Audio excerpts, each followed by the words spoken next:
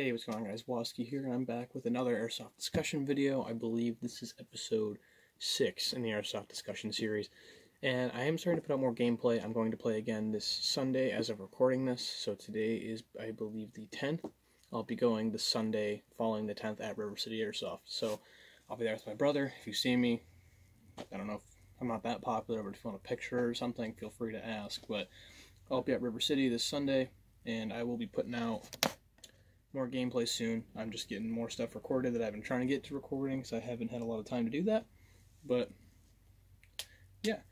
Anyways, today I'm talking about M4s versus AKs and the pros and cons to both. So we'll get started on that. So first, to get started, if you don't know what the if you're new to Airsoft and you're looking for a first gun, I recommend an M4.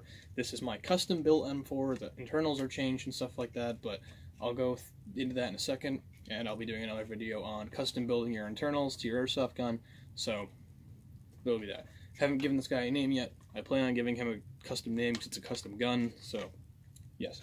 Anyways, if you're a beginner, I recommend using a M4 because, one, there's so much more stuff available to it. Sorry, I'm going to fix this light for you guys. I recommend using an M4 because there are so many parts available for the M4 than there are a lot of parts available for the AK, but there's more for the M4 because people build M4s in Airsoft like people build computers. They're the most, you can turn an M4 into basically anything. I'm pretty sure they make M4 conversion to AK kits on I think it's the SOCOM 47 kit, something along those lines. But if you're a beginner, I recommend going with an M4, something with a rail system, or if you want to do the plastic, the typical old, what this guy used to be, have the round handguard.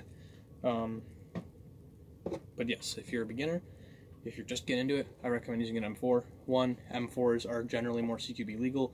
AKs tend to have a higher FPS for whatever reason.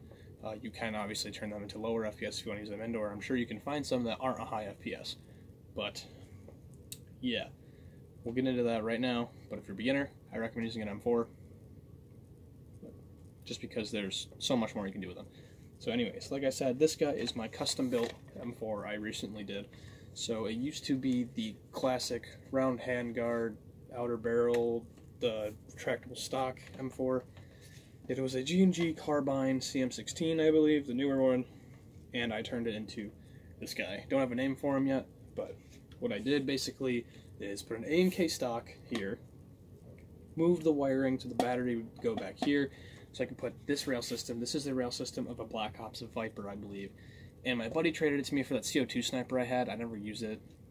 I'm not really a sniper guy. I might get one to just have fun or something, but I'm more of an AUG guy or a gas blowback pistol guy. So this is pretty strong. I mean, obviously it'll crack if you smash it on something on purpose, but you don't have to worry about it just breaking by itself. But the Viper that he traded me, the back stock piece was snapped off. He said he broke off on accident. He dropped it on a rock or something, and he was running and he tripped and fell, or I can't remember if he got it like that, but anyways, everything internally worked. So the gearbox was garbage. It was plastic, but I did take the spring out of it. The spring wasn't bad. It's a lighter spring. This used to shoot in the 380s, almost 400s, and I put the lighter spring in here, and I believe the gun was green tag. The Viper was green tagged when I got it. It had a green tag on it, which is around, it's CQB legal, it's around 350. So if it's still 350, that's good. I can use this indoor because I couldn't use my M4 indoor before. And since I've put it in there, the trigger response is a lot snappier, a lot quicker, and the fire rate's a lot higher than it was before. It's not like anything crazy, but it's definitely noticeable. So it still uses normal M4 mags, nothing different about there. That's still the G&G hop-up, still the G&G inner barrel. And I actually ordered a suppressor for this the other day to cover. There's 14mm negative threads in there. I got a suppressor to cover up my inner barrel, so that'll be here. It probably won't be here before Sunday, but if it is, that's good. So I'll be able to use it on Sunday. 3D printed angled grip I made here. My flashlight that was on my pistol a while ago, the adjustable one. Can strobe and everything. But yeah, it's just got a different spring on the inside of it. Still uses my 9.6 volt battery. Fire rate's way higher with that still. Still metal gearbox. Everything else is the same. but all I did was put the A&K stock on it, move the wire to the back, put a different spring in the gearbox, put this front end on with a different outer barrel inside of it, 3D printed angle grip in this, so this is my custom M4. There's no sights on it yet. I plan on getting a better red dot than that junk one I had. I'll be giving that to my brother. But, yeah. That is my custom built M4. Don't have a name for it yet. Now, that M4 I said shot high FPS. It all depends on the version you get as well. Like this, I have the spring for it here. This is a really tough spring. Like it is a really high powered spring for 400. Yeah, so it's like high 300s, low 400 spring. So I'll be saving that for another build when I do something. This here is my Elite Force or Red Jacket RSKP or AK-74M, I think it is. It's a couple years old. It was my buddy's. This was the one, if you've been watching my channel for a really long time, since like last year when I first started it, this was his AK I did a review on, or overview, because it's discontinued. It's still all version 3 stuff. I can put different furniture and everything on here. I plan on getting the sight mount that screws into here, and then to get a railed hand kit so I can put the grips and sights and all that stuff on it. So this guy shoots, it's also a yellow tag, it shoots almost 400. I think it's like between 385 and 400, I think. So I can only use this semi-auto when I play. It's pretty heavy, it's full metal. The only thing that's polymer is the stock and the handguard. Standard AK mags. This one I had to file down to be able to fit in here. This is, it doesn't have a brand on it. I found it at the $5 bin at River City. I found 2 mags in there found 2 AK mags. One of them fit was a high cap and this is the mid cap, and I made it fit, so I needed more AK mags because I traded it that day. So, this is my AK. Painted it. So, yes. Now, the pros and cons to using an AK versus an M4. Like I said, the M4, the AK has a lot of parts available. M4 has a plethora of parts. You will never not find an M4 part for an airsoft gun. Like, this stuff is all compatible, obviously. Like, this is off of a Black Ops gun. This is a G&G body. So, it is all, you can do anything you want with an M4. So that's kind of why I went with it first. I wanted an AK first, but I went the M4 because I could do a lot more stuff with it. Like I was saying, so the pros and cons to using an M4 versus an AK. So like I said, the M4 has a lot more parts available to it. There's so many more. An AK also has a lot, but not quite as much as the M4. So, a pro using, like I said, there's pro using an M4.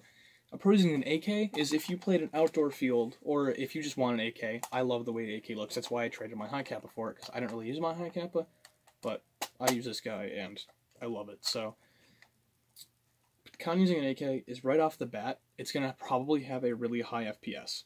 So, we're talking like 380, 400-ish, so outdoor only. You definitely, unless you change a spring in there, it's not going to be CQB legal. So, that's why I usually play outdoor anyways, so this guy's not really going to be a problem. I probably won't make any changes to it until I need to. If something breaks or something. The only changes I'm going to make is put a different handguard on it and the sight mount. That's the only changes I plan on making to this guy until something breaks. So, that's my thoughts on the AK. The con using an M4 is everyone has one. Everyone has an M4. Like, there's no one that doesn't know what an M4 is. Like, unless, like, you don't, if you're just getting into airsoft and you have no idea gun terms at all, like, you have no idea what anything means, gun names, then, other than that, everyone knows what an M4 is. So, the pro of the M4, though, like I said, there's so many parts available, everything's changeable, but everyone has one. 9 times out of 10, everyone has one. I know a kid that I played with that subscribes to the channel, he has a Tommy gun, which I think was kind of cool. He didn't just go with an M4, he wanted something different, which I think was really sick. So, yes, everyone knows what an M4 is.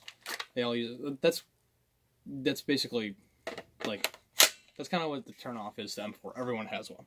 But a pro to using one, I just put this down for no reason, but they all use, 9 times out of 10, they use the same magazine. Like, this is a, he's called a P-mag. It's a PTS mag. The frog, I call it the frog mag. It's got, I think that's what it's called, actually. It's got the little frog on it. But I call it the frog mag because I found 2 of these in the $5 bin at River City. These are brand new mags. Like, these may have been used once. But now I have 3 PTS mags, and I love these mags. They're so nice. I like mid caps over high caps because one empties my BB bottle a lot slower, because you're not pouring all of them in there, and 2, they're quiet. You're not running around with the rattling noise of the BBs. So I love these mags. And then, like I said, M4 mags, 9 times out of 10, the mag will fit in your M4. You got the weird mags, sometimes they won't, or if you have like an HK416, some mags won't, but if you have a G&G and the body's a G&G, 9 times out of 10, the mag's going to fit in your gun. So, that's good.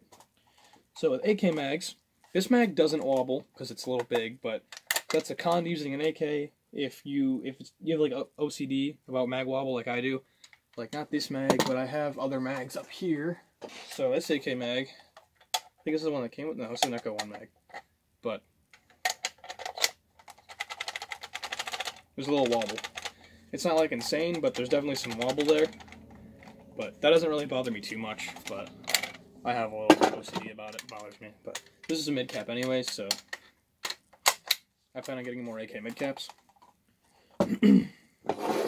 But pros and cons using an AK versus an M4. It's based on preference, but if you are just coming into Airsoft, I recommend an M4 because you can get, if something breaks on the outside, you can replace super easy. If something breaks on the inside, it's really easy to replace for a tech.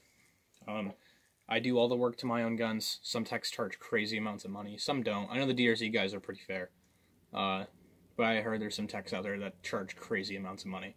But you might hear me mention the DRZ guys a lot. I watched their videos, and I actually played with them in that River City opening day. They were all there. Or I don't know if all of them, but the couple, I know Nate was there, and I'm sorry, I forgot his name. If you're watching this, I'm so sorry I forgot your name, but Nate, my friend has a Masada. He has a A&K and Magpul Masada, and we tried fixing it. The nozzle actually was broken on the inside, so he's getting that fixed. Nate offered to fix it for like 40 bucks with the parts there, or add the part price to the fixing if he bought it. But the other place my buddy took that's gonna get fixed charged $70 to put a anti-reversal latch back in the gearbox, fix the nozzle, and fix the... It's not even broken. They need to turn the fire selectors, because it's ambidextrous. He said to turn the fire selectors, and for whatever reason, they charged $70 for that, which I thought was ridiculous. But I texted Nate, I was like, hey, my buddy needs his gun fixed, blah, blah, and he offered to do it for 40 bucks. So, DRZ guys are really cool. If you live in, like, the Rochester area, if you need a gun fix, they're the guys to go to. But, yes, so this is kind of a short video. I kind of went off on a tangent there. But I recently realized that a lot of younger kids watch my channel, so I'm going to kind of refrain from as much profanity as I used to, because I used to swear left and right on this channel. And I want kids of all ages to be able to watch this channel and not be a bad influence for them. So don't repeat what I say, kids. If you're over the age of whatever age your parents let you swear, then whatever, but don't, I'm a bad example. Don't follow me. But anyways, that's about everything that can conclude, I can't speak. That's about everything that concludes the AK versus M4 comparison. There'll be more videos like this. I have other stuff to do. I have a lot of reviews to get out. I've been talking about the 1911 review forever, and I haven't done it. I don't have the 1911 anymore, but I have the footage, so I can do the review on it. My brother's P90, I have to ask if he'll let me do a review on that. And yeah, so I got a lot of stuff I got to do. I got a lot of reviews I got to do. I got more gear stuff to do. I have more tips and tricks to do. But I'm home today, so I'll probably be recording a lot of videos the day of me recording this. So if I'm wearing the same clothes in a bunch of videos, it's because I'm recording them all on the same day. Yes, I take showers. I am not a filthy animal. But thank you. Thanks for watching. Subscribe to my channel. Watch my videos so I don't starve. And I'll see you all next time.